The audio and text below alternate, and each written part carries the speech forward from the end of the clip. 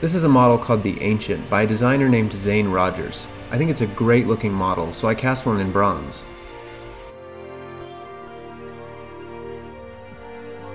In my last video I demonstrated how I cast an aluminum stormtrooper helmet using the Lost PLA method. I'll be using the same method to cast this bronze statue. In fact, I cast them at the same time. So if you would like more in-depth information about this process, take a look at that video as well. Like with the stormtrooper casting, I glued on a 3D printed sprue, but also glued on some thin vents which run from the chin to the top of the sprue, or pouring basin.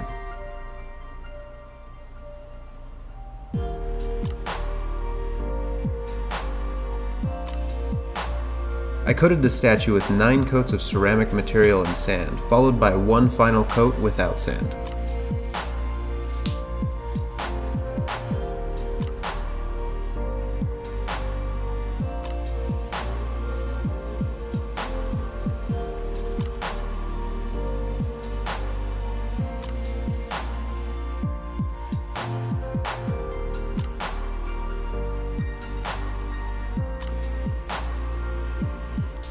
I then placed the whole thing in my kiln, and after about 40 minutes, I opened it up and pulled out the bulk of the molten plastic, which had dripped out of the ceramic shell.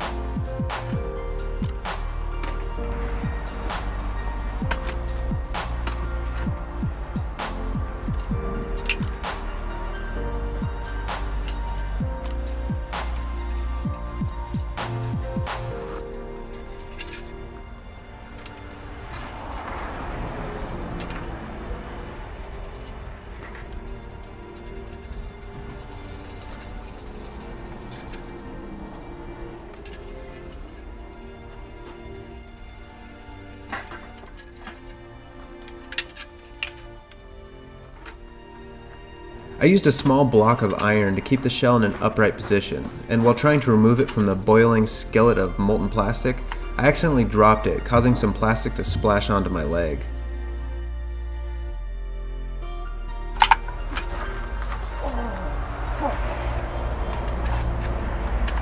It definitely could have been worse, but I'll have to be more careful next time.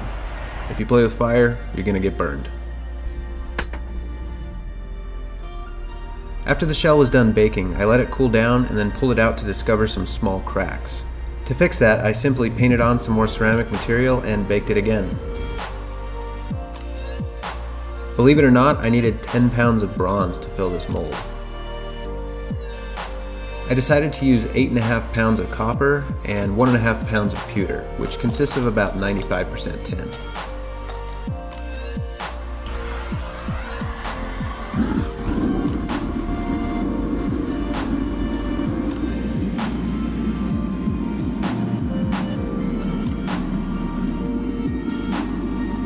It took about 30 minutes to melt the copper, at which point I added in the pewter ingots, followed by some borax powder to act as a flux.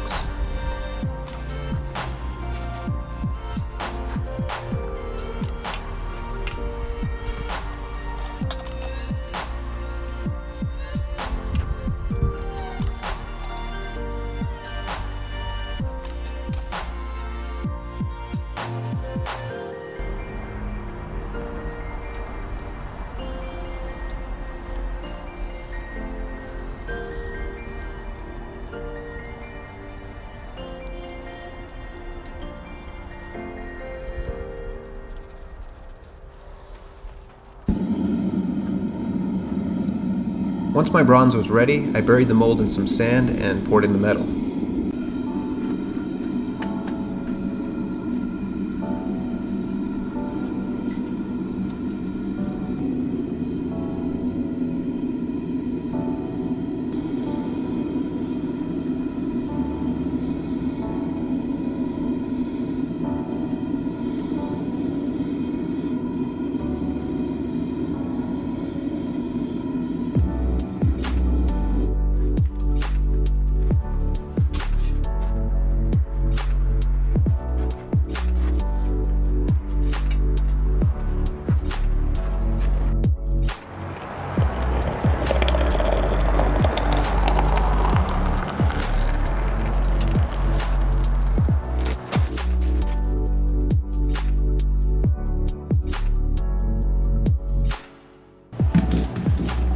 cooled the casting in a bucket of water and then went to work breaking off the ceramic shell.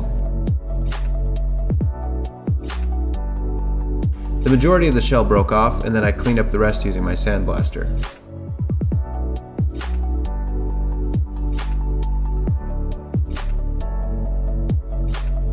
I then cut off the vents and polished the statue with some wire brushes.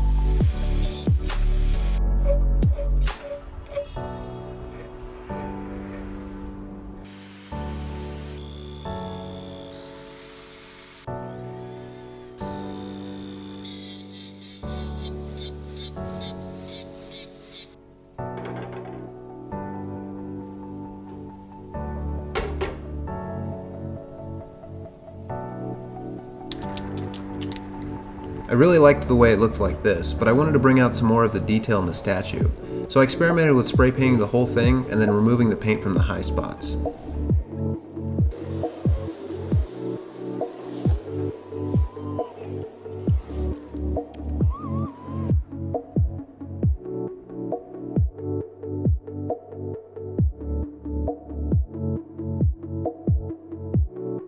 Satisfied with how that looked, I finished the base by grinding a pattern into it, and it was done.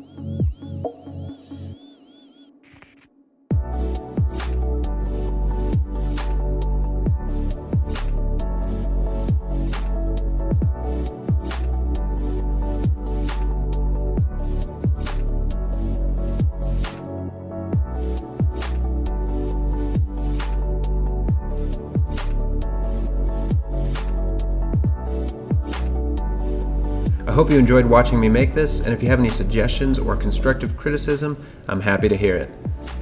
The model I used is available on myminifactory.com. I'll put a link in the description to that. Thanks for watching.